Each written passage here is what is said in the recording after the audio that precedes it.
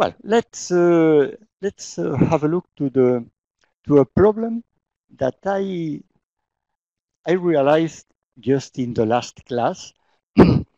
There's one thing I thought it was trivial, and while explaining it, I realized that it was not so trivial. The question is that to see that L square and S square are functions of the Hamiltonian, I'm sure of that, but it's not so trivial to tell why. Eh? In fact, I have added here a hint. There are no states with the same energy and different values for L square or S square. This amounts to say that the values of L square and S square are determined by the energy. And in fact, this is equivalent to say that those observables are functions of the Hamiltonian. But why? Why is this true? Let's start with L square.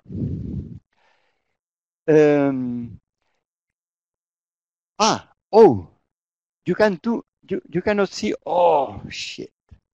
You cannot see what I am writing.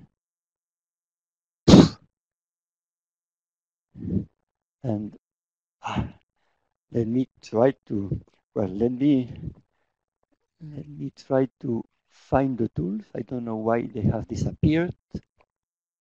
Access and stop switch and meeting. Layout.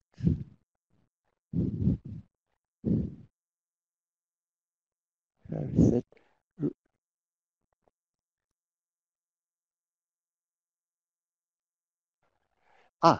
Yeah.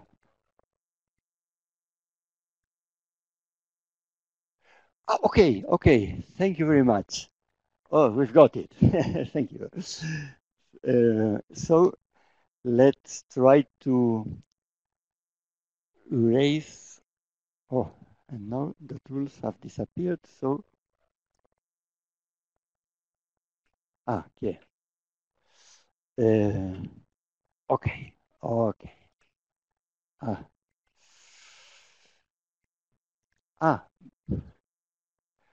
Yeah. Yeah, but the problem is that, again,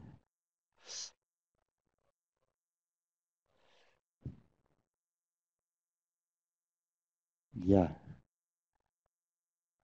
A ver, ok.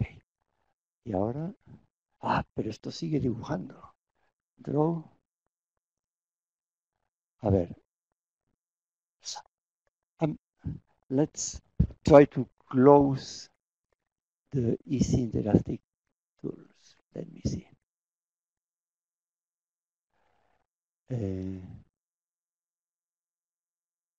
Joder.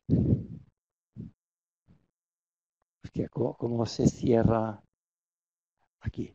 A ver. Ok. No. Siguen estando. ¿Y esto?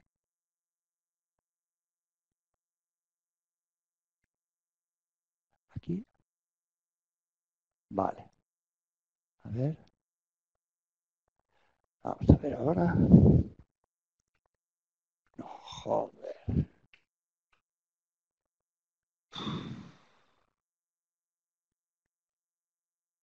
¿Cómo?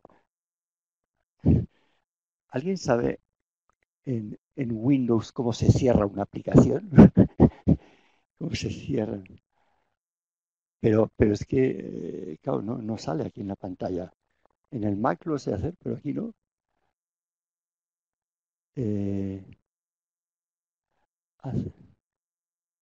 A ver, administrador. Esto estará por aquí, ¿no?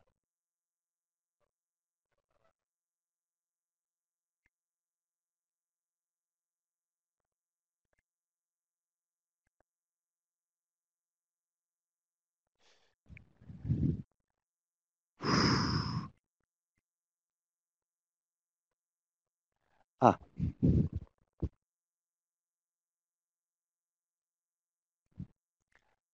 No está. Easy interactive, easy interactive tools de Epson plugin.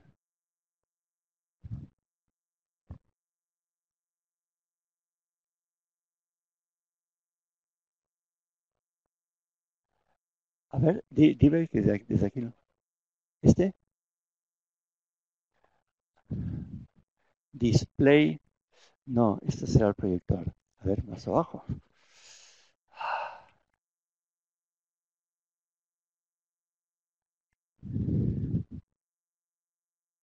Firefox.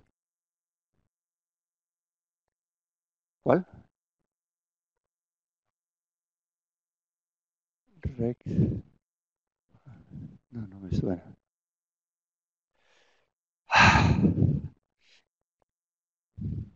Okay, well,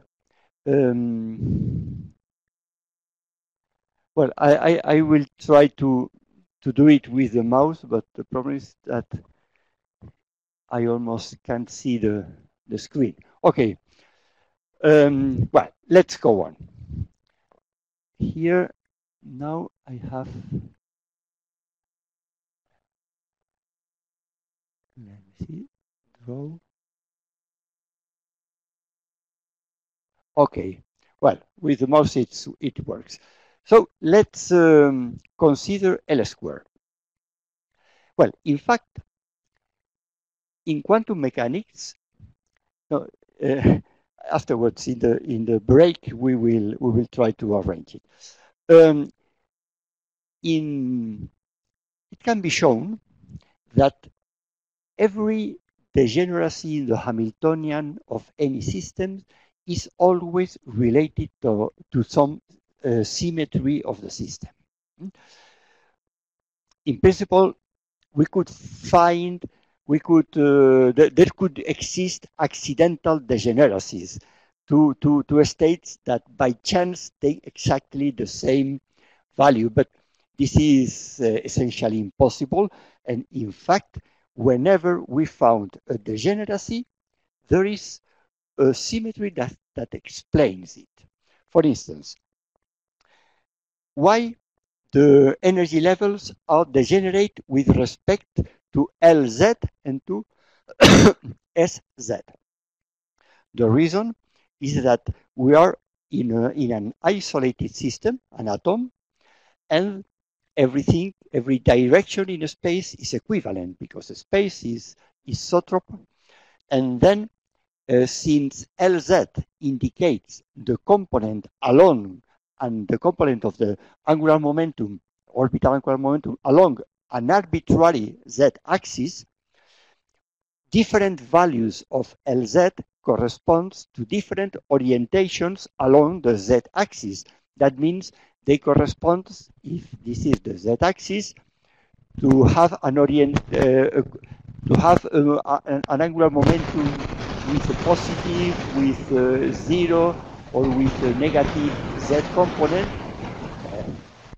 in fact, amounts to make a rotation of the system or a rotation of the axis, which is equivalent. And so it's clear that an isolated system should have rotational invariance. And that means that the energy cannot depend on the orientation of the system along an arbitrary axis. That explains why the energy levels, or the terms, which are the energy levels when we do not consider relativistic effects, those energies are independent on Lz and on Lx. But in principle, it could depend on L squared and on S squared.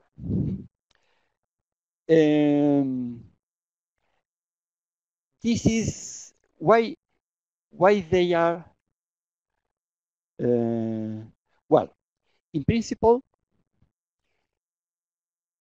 they commute with Hamiltonian, so there exists a common set of eigenstates of all those operators, but it could happen that, for instance, two states with the same energy have different L square. And well, the proof that this in principle should be possible is that this happens for the hydrogen atom. In the hydrogen atom, we have the 2s and 2p orbitals are degenerate. And this is not evident why. It's evident that the 2px, 2py, and 2pz should be degenerate because, in fact, they have the same, they are the same state except for rotations of 90 degrees. But 2s and 2p states have different densities of probability and different angular momentum. And so why are they degenerate? Well, there is a non-trivial symmetry that explains this degeneration. This is explained in the book of Galindo and Pascual. I will give you the quote, the page, but it's not a trivial question. In fact, in that book, it's called an accidental degeneracy because it's unexpected degeneracy. But in fact, it's not truly accidental because there is a symmetry that is specific of the potential 1 over r.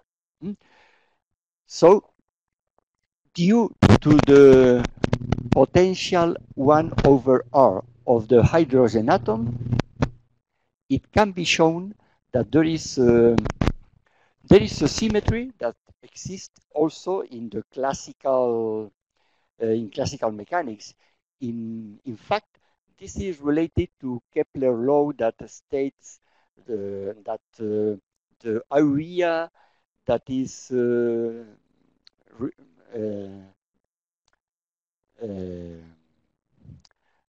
area that advances the vector, the position vector of a planet with respect to the sun is constant in time, so the speed changes in different points along the orbit, which is elliptical. And well, this same reason is the reason why there exists a special symmetry which explains that degeneracy. There is another problem for one-particle systems in which there is a degeneracy which is non-trivial, which is the three-dimensional harmonic oscillator. In the three-dimensional harmonic oscillator, the states can be taken, well, the isotrope three-dimensional harmonic oscillator. That means an harmonic oscillator in which the k, the constant, depends only on the distance between the particle and the origin. In that case, there is of course spherical symmetry, but the degree of degeneracy is larger than expected from this spherical symmetry. And also, for this particular case, for a potential which is proportional to R squared, there can be shown that there should be that degeneracy. And it can be shown, in fact, that these are the two only potentials for which there is a special extra degeneracy from the ones that are evident from geometrical reasons. Well, for polyatomic systems, this is not so trivial. And in particular, the fact that the energy determines the value of S squared is by no means evident because we are considered a non-relativistic Hamiltonian, and the non-relativistic Hamiltonian has no information about the spin, has only kinetic energy and Coulombic energy. And so in the Hamiltonian, spins do not, any variable related, any observable related to a spin is absent. So how can, for instance, if you minimize the energy, you reach the correct ground state? And even if the ground state is degenerate, There are several options, but all of them correspond to a single value of S squared. Well, I'm sure that the explanation is related to the antisymmetry of the wave function of a polyelectronic system with respect to interchange of couples of particles. That is the question. That is the last postulate we are going to see. Sometimes called also the Pauli principle. But I haven't been able to find the demonstration. The question is that the fact that the state vector must be antisymmetric with respect to interchange of couples of electrons makes a connection between the spatial and the spin part of the state vector. And this connection is the explanation, I'm sure, that even by obtaining the eigenvalues of a Hamiltonian that is independent on the spin, you obtain a result which has the correct spin value. For two particle system, for two electron system, this is rather easy to see because it's a pity that I cannot write. Well, because then in any book of quantum chemistry, you can find that, for instance, the wave function in the Hartree-Fock approximation, the determinant of the ground state of the helium atom, can be separated in a spatial part and a spin part. And for instance, if you consider not the ground state, but the first excited state, the state corresponding to the configuration 1s, 2s, then you find that you have several possibilities for the spin. You have a triplet and a singlet. There are three spin functions with S squared with quantum number S equal 1, and one with quantum number S equal 0. And these two, the functions of the triplet are symmetric with respect to the interchange of the electrons. So they have to be, they must be multiplied by a antisymmetric function, spatial function, the part of the function that depends on spatial coordinates must be antisymmetric. And vice versa, the singlet state has a antisymmetric function of the spin part and the symmetric function of the spatial part. And so the two eigenfunctions of S squared have a different spatial eigenfunctions, and so also different energies. Well, in that case is rather easy to see it. Next day, if I remember, I will. Well, I will give you a reference in which you can find it. But the demonstration in the general case for a polyelectronic system that there are no states with the same energy and different values for S squared is, at least for me, is not evident, and well, I should look for it, but I haven't found it. You can think about it. If you have any hint, any good idea of how to explain it, I will give you half extra point in the final exam. So the first one that gives me a solution for this will be rewarded. Okay? Anyone who is willing to give me the solution? Pablo Ramos is typing. Well, Pablo, do you have any?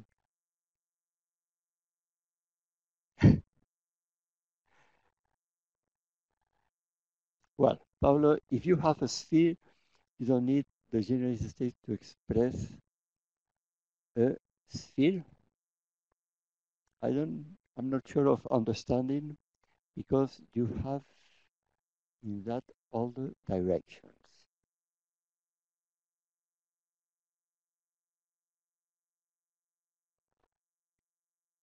Well, the spherical symmetry, of course, is the origin of the fact that energy is independent on L, Z, or SZ components.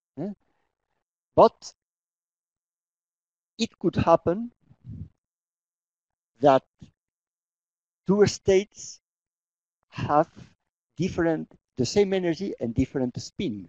I mean different S square. And at least for me, this is not so evident because you have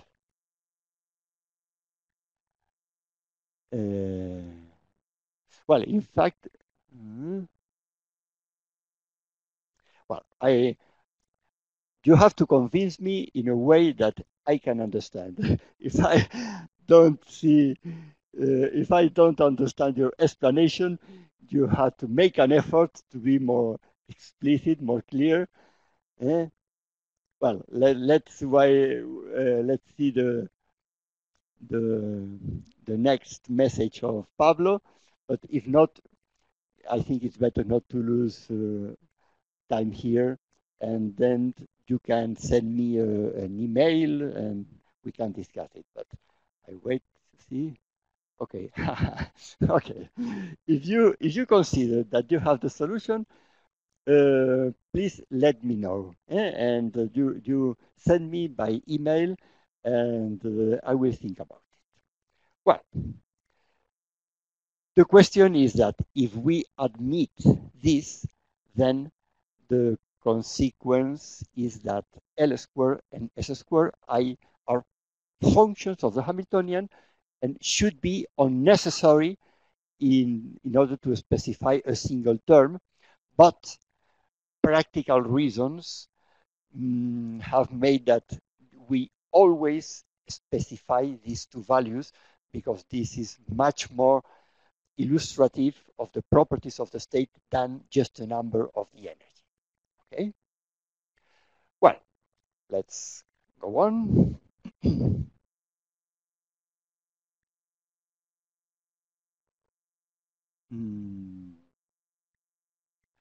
We already discussed this.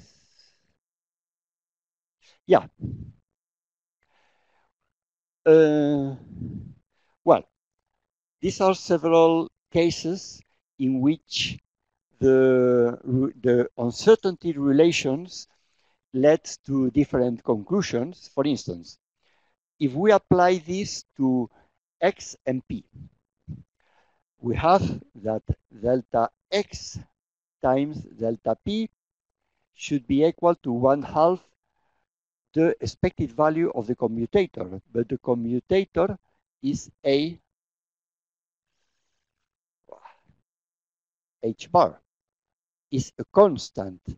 And if it is a constant, it can go outside the expected value, then psi, scalar product, psi is 1, and you finally obtain the well-known relation.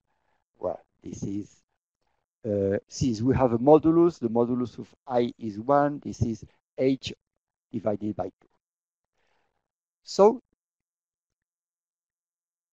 we can never have a state with 0 values of either x or p. Because if the product must be larger than a positive quantity, both must be positive. For instance, in the function, the exponential function for the free particle, for an eigenstate of the Hamiltonian of a free particle, this is a limit case. If we consider a more realistic description of free particle, as you have seen in one of the exercises you are doing for the first part, we can describe it as a wave of packets. And the wave of packets has some uncertainty in x and some uncertainty in p. If you make wider and wider in the x-axis the packet, in the limit, the uncertainty in x tends to infinity and the uncertainty in p tends to 0. And the tendency is such that the product still should be larger than h bar over 2. So this can be applied to any wave packet, even for a very, very large wave packet. So when one of the two quantities tends to 0, the other one should tend to infinity and vice versa, so that the product is always maintained. What happens with LZ, LX, and LY?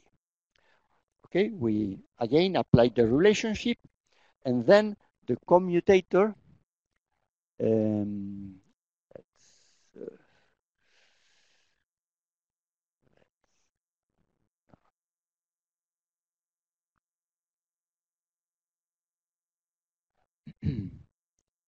okay, then the commutator is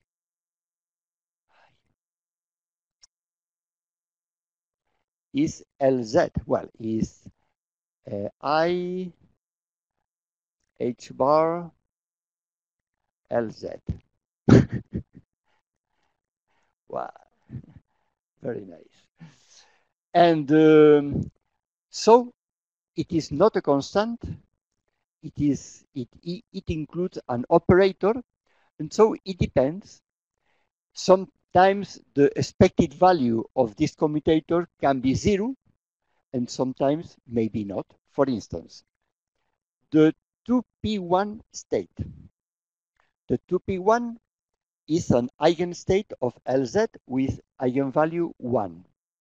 So for that state, the expected value of the commutator is non-zero, is a positive quantity. And so the product of the two uncertainties should be larger than a positive quantity, so both must be non-zero. In a 2p1 state, we cannot have a good definition of Lx or Ly. But what happens? Let's go to the 2p0. Same question, but now this is an eigenvalue of this very nice Lz with eigenvalue 0.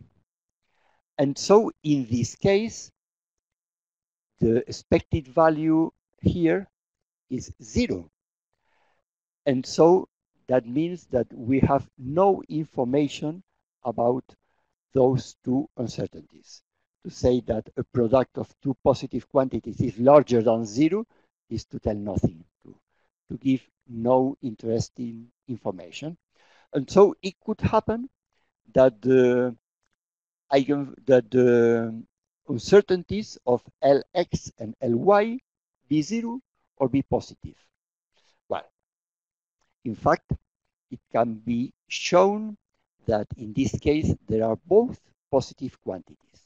But here we have an example in which also the commutator applied to psi gives 0 because an S state is an eigenstate of Lz with eigenvalue 0.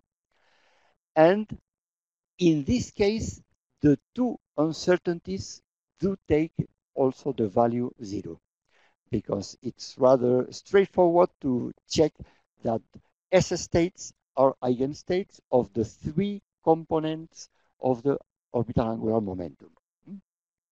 If you work in Cartesian, in position representation, in polar coordinates, I think I already mentioned in another session that the components of the angular momentum have always derivatives with respect to the angles. And so since S states do not depend on the angles, the result of applying any component in an S state is 0. That means that it is an eigenstate with eigenvalue 0. So when the commutator is not a constant, is an operator, we have to see individual cases to see which are the consequences of these uncertainty relationships. Okay? And well, the last question I have already answered. There can be states with the two uncertainties Lx delta, Lx and delta Ly equal to 0, even for non-commuting observables. If the commutator is a constant, we cannot have states with both uncertainties 0. But if the commutator is an operator, we can have states in principle with complete determination of two incompatible observables. So incompatibility does not mean complete impossibility of having both properties known, having both properties well determined in a single state. Okay, let's continue. If you have any question, of course, interrupt me. We have introduced the density operator for mixed states, some properties, some examples, and an exercise. Well, this exercise is very straightforward. Fortunately, I have added a slide with the solution because I have no way of writing good letters. The idea, the first point in the exercise was to check that these functions were, or these vectors were eigenvectors of Sx. The idea, the hint was to express Sx in terms of ladder operators, which is written here. This is immediate from the definition of the ladder operators. And the ladder operator S plus changes when you are in the ladders, in the upper steps, the S plus gives 0. And if you apply it to a lower step, then the S plus gives the following step. In this case, our ladder has only 2 steps, alpha and beta. So S plus applied to beta gives alpha. And the same for S minus. S minus applied to alpha gives beta. S minus applied to beta gives 0. And so at the end, we obtain the same original state, except for a change of sign. Well, let me see. Okay, in the case where here we have a plus sign, then we obtain the same state. And if we had the minus sign, then you obtain minus here and plus here, which is, well, minus, let me see. Okay, then you obtain the original state, but with the two terms in the reverse order, so you obtain a minus here. So both are eigen states of Sx, but with different eigenvalue. Well, then the question is, we express the density operator of a beam of atoms that goes out of a chamber which is in isotropic conditions, and we want to express it in terms of eigenstate of Sx instead of using the typical eigenstates of Sz. Then, of course, we should found the same probability of obtaining positive value of Sx or negative value of Sx. So the density operator is 1 over 2 times the projector of the eigenstate with positive Sx, 1 over 2 times the projector of the other eigenstate. We substitute the expressions for S plus and S minus here in each term. And then you multiply, you expand any product in 4 terms. This, for instance, is this. The first by the first, second, first, second. And the same here. But here, some of the terms, we obtain the same terms, but the cross terms have a negative sign. So when we add the 2 terms, this term vanish with this term vanish with this term, and we obtain 1 over 4. These terms, the first one appears 2 times, the last one appears 2 times, so at the end, we obtain exactly the same operator that we would write, what a wave, that we would write if we consider that we have 50% of probability of finding atoms with positive and negative LZ components instead of LX components. And so both operators are describing exactly the same physical situation. Okay, let's go on.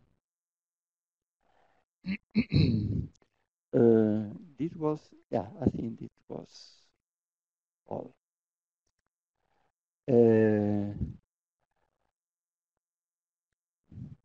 Well,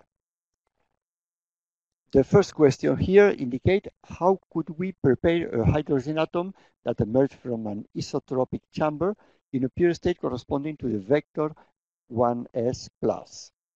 Well, it's clear that if we measure the x component of the spin with a Stern-Gerlach aligned along the x-axis, and we filter the states with positive component, we have all the atoms in that pure state. Okay? In this pure state, which values could we obtain and with what probabilities when measuring Sz?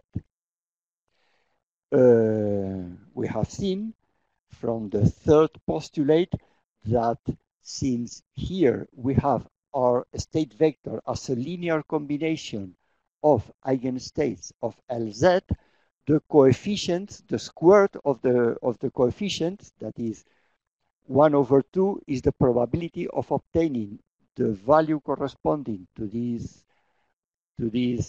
eigenvalue or eigenstate of Lz, that is positive value for Lz, and 1 over 2 probability of obtaining negative value for Lz. And this is exactly the same that happens here. Also here we have a mixed state, but again, it's a mixture of 50% of the 1s alpha, 50% of 1s beta. So of course, if we take one atom in this state, we have 50% of obtaining positive or negative value for Lz. Well, it's clear that here we have less information than in the first case. Why? Because we have just seen in the previous exercise that here we have no idea of Sx. We have no idea of Sz. We have uniform probability distribution between the two possible values, 50 and 50%, and the same for Sx. Of course, the same should be obtained also for Sy. And here we know the value of Sx. because that's an eigenstate. Here we have more information, and that corresponds to the pure character of this state. Well, and the last question is straightforward. I leave you here the solution, but it's very, very immediate. I don't discuss it because it's very simple. Okay, we already discussed this. The postulate. Okay, I think we ended here. This is the expression that tell us what happens to a system that is described by a density operator rho at some time, and then we measure some property A and obtain values within some interval delta. Okay. Then the state, the density operator for the state is projected by the projection operator over delta. The resulting state, which is not necessarily pure, has probability 1 for the provided values. That means that if we measure again the same thing with the same device, so again we are checking if the value is inside this interval, we take the trace of the projection operator times, let me see, yeah, the probability. I haven't seen. This is the probability of obtaining values in a second measurement. So after the first measurement, the density operator is given by this expression, and then we again want to measure the same thing. Well, the probability of obtaining values within the same interval as before is readily seen to be 1. Because here we have seen that the probability is nothing but the expected value of the dichotomous observable associated to this projector. And then if we multiply, if we project, if we take the trace of P multiplied by rho, since P squared is P, we again obtain the same expression as before. Okay. Well, so the property becomes well defined, perfectly defined within the interval. So again, this postulate can be interpreted as to tell that measures can be reproduced. If we make a measure and then we measure the same thing just after, we obtain exactly the same thing with complete certainty.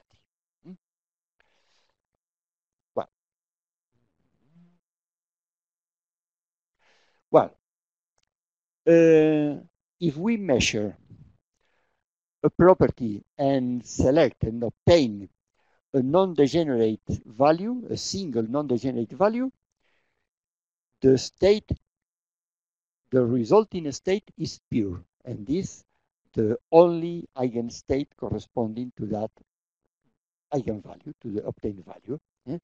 So we can readily see that in this case, the projector projects onto a one-dimensional space. The space, the eigenspace, in this case, is an eigenaxis, and this is the projector corresponding to the value we have obtained. Here I put any density operator, expressed as a sum of probabilities times projectors. And here I have recalled the expression of the postulate. Then we multiply again by P so that this is the resulting density operator after the measurement. And in the denominator, I have put the trace of the product P times rho. This is P, this is rho, and this is the trace. The trace is the sum of these matrix elements, of these operators, for any orthonormal basis in the space. Well, here you can see that if you take this bra and multiply to this ket, you obtain exactly the same thing, the same scalar product you have here, but in the reverse order. So the product of this times this gives this. I don't know why this mouse erases letters. Okay, so that in the numerator we can put it that way. And in the denominator, if we take this part outside the sum, we take here the sum with a P.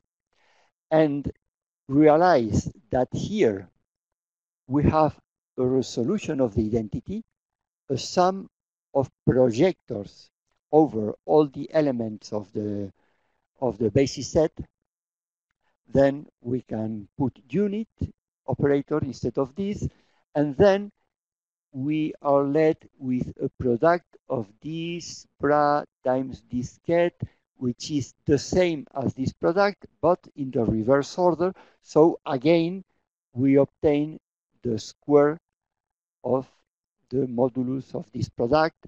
So we can simplify this with this, and we are left with the projector over A. So the result of the measurement is a pure state. So we have a system of preparing pure states. Well, of course, if it could happen that we are interested in a state for which the observable A has a degenerate value, and then we have not enough with measuring A. We have to look for compatible observables that break the degeneracy of A so as to prepare a pure state. Okay. Well, the connectionship between compatibility and commutation. If two observables are compatible, the corresponding operators commute. What means compatible? We already said that compatibles, two observables are compatible when, if we measure one of them, obtain some value, then the other, the second measurement does not destroy the information obtained from the first measurement. So after, if we measure A and then B, we can measure again A, and we are certain that we will obtain the same result as in the first case. This is readily seen by going back to the case of the three-dimensional Hilbert space. And here is the generalization to any case, but let's consider the three-dimensional space, which is very visual. We consider some operator A, which has an eigenvalue which is doubly degenerate, A1, and this is the plane, the horizontal plane is the eigenstate corresponding to A1, and an eigenvalue, non-degenerate eigenvalue A2, whose eigenspace is the vertical axis. And let's assume that we have a different observable B, and since, well, and let's assume that here we have, well, we are, in fact, we are trying to show the implication from the right to the left side. So I assume that the two operators commute, and so in theorem 5 we saw that there should exist a complete set of common eigenvectors. Let's assume that this complete set is these three basis sets. C1, phi1, phi2, phi3. And it could happen, for instance, that the two first are degenerate with respect to A, and phi1 and phi3 are degenerate with respect to B. And so, for instance, what happens after taking an arbitrary state, pure state, and measuring A? Well, if we obtain A2, projection onto the vertical axis gives with complete certainty this vector. But if we obtain A1, the projection goes to the horizontal plane, can go to any direction within the horizontal plane, because we do not know which was the original state. So measurement of A in this case cannot is not enough to prepare a pure state. But then we measure B. Measure of B, the measurement of B projects onto this vertical space, which is this vertical plane, which is an eigenplane of B. But the projection keeps A, since it's an orthogonal projection, it keeps this projected vector resulting from the first measurement, it's kept in the horizontal plane. So at the end, we obtain the unique vector which pertains to both planes, which is the phi1 basis vector. And so the existence of a common basis set, of a set made of common eigenvectors, guarantees that the second measurement keeps the vector in the eigenspace of A, and so does not destroy the information previously obtained about A. Well, here I have put it in words. This I have changed the writing from previous version of the, because it was not very clear. I hope now it's clear. But if you understand this geometrical reasoning, in fact, is the same thing. Well, here I have a demonstration of the other way of the double implication. Well, demonstration with words. You can have a look, but I won't enter in the details. The question is that compatibility, the physical definition of compatibility we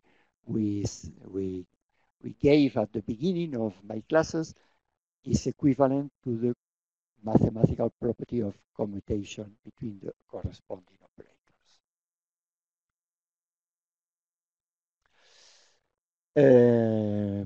If two observables are not compatible, I insist, and we have seen in the exercise we have solved just before, that there could be, well, there is not a common basis set made of common eigenstate, and in general, it could happen that the measurement of B changes, takes out the previous,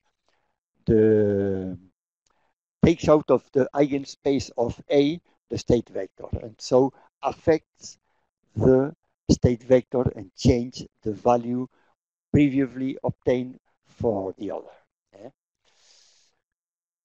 Well, just comment here that for continuous spectra, the projection is an integral.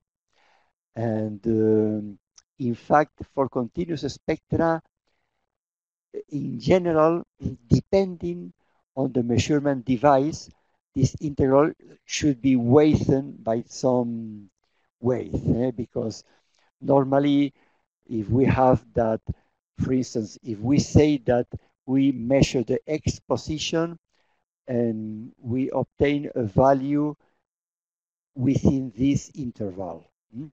In fact, the frontiers of the interval are not completely sharp. And so the sensibility of the measurement device should be probably larger in the middle of the interval than in the extremes. And so the projection operator should be an integral with some weighting function here, and things are a bit more complicated, but I won't enter in these details. Well, first exercise that I want you to think about for next day is to first to consider a two-particle rigid rotor, which is a system that in classical mechanics has a rotational energy. If it is isolated, the total energy is given by this expression, L squared divided by 2 times the inertia moment and the distance between the square of the distance between the particles. So it's straightforward to write the quantum rotational operator and to find the corresponding eigenvalues. So let's try to do it and to see which is how is the spectrum of the Hamiltonian, what are the eigenvalues and the corresponding degeneracies, and to write the spectral decomposition of the Hamiltonian. Then you will write the spectral decomposition of this operator.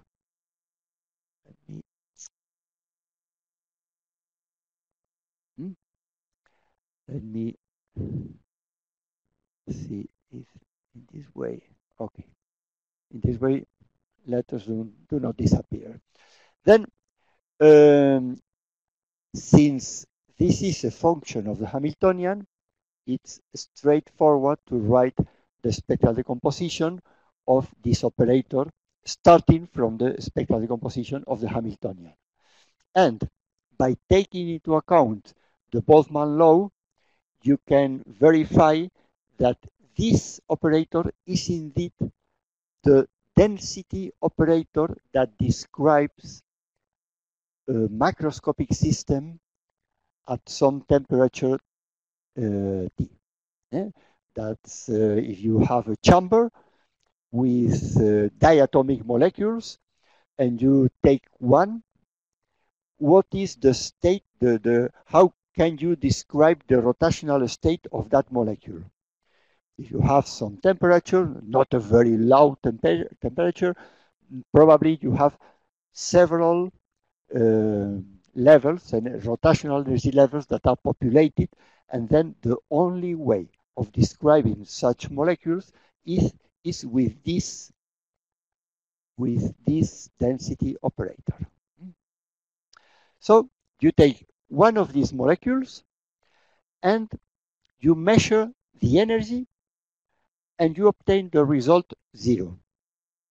The question is, which will be the state after that measurement? And then you take another molecule of the box, you measure the energy, and you obtain the result 1 over mu d squared. And again, the question is, what will be the density operator describing the molecule after the measurement? Okay? Try to do it, and we will discuss it next day. And the last exercise